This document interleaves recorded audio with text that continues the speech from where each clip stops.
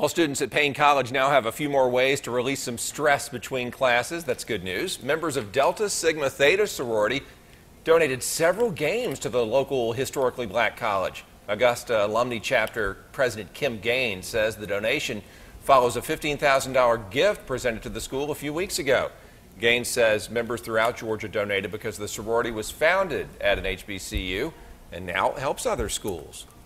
We are women who've attended and graduated from college, but sometimes you need a stress releaser. You can't have academics all the time, so this is a way for them to relax, kind of have fun, enjoy themselves, and get ready for the next day.